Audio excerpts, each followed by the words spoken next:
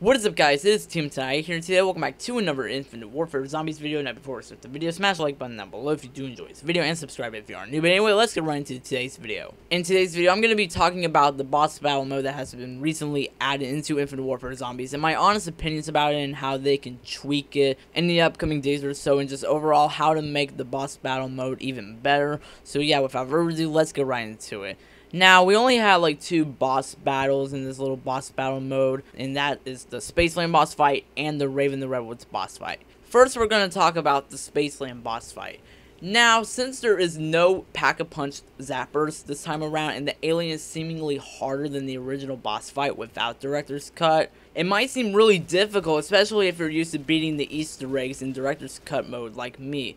But honestly, the Spaceland alien boss fight isn't too bad if you just take your time. I mean, you can get some BS deaths, like for example, my friend Luke, or Russian, whatever you want to call him, was actually able to get launched out of the map just from the alien teleporting in front of him. So yeah, you might get some BS deaths here and there. Honestly, I am not used to the boss fight without like going into Director's Cut. Like usually when I go for Spaceland nowadays, whenever I go for the Spaceland boss fight or the Spaceland Easter egg, I guess I should say, I always go into Director's Cut mode with a double Pack-a-Punch Discord, and it's really just, it's super OP. And the boss battle game mode is honestly bringing back those memories of me just absolutely hating the Spaceland boss fight and the aliens. But all of that doesn't matter, all of the BS deaths, all that doesn't matter if you use a Reaver with Smart Shot. Yes, I'm not completely sure if it has been patched yet, but people have been beating the boss fight in literally under a minute just by using a Reaver with Smart Shot and Explosive Touch Fate and Fortune card. It's incredibly overpowered and honestly ridiculous if you ask me. And even if you beat the boss fight incredibly fast, you only get 5 keys. You only get like 5 keys, which is a BS reward. But not only that, but there are no leaderboards for boss battle at the release of this video. I think there should be at least an option where you can opt in Director's Cut mode if you want, or at least make the alien more easy to kill.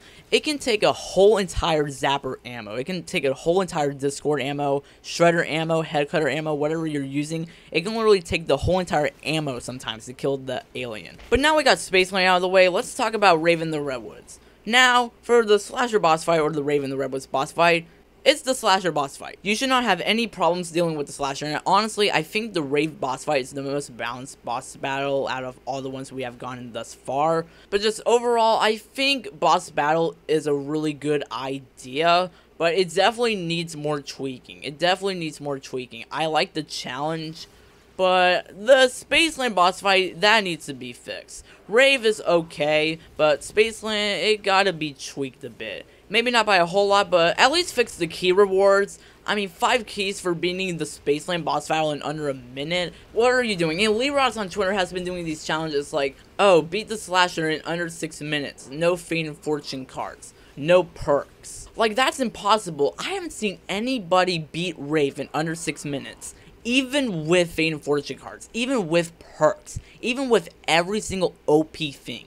You have to have God tier RNG for that to happen. So Lee Ross, I love you, man. Like, trust me, I love you, Lee Ross. Like, you did a really good job on Infinite Warfare Zombies. But these challenges are a bit ridiculous if you ask me. But that's going to wrap up today's video. My honest opinions on the whole boss battle mode in Infinite Warfare Zombies.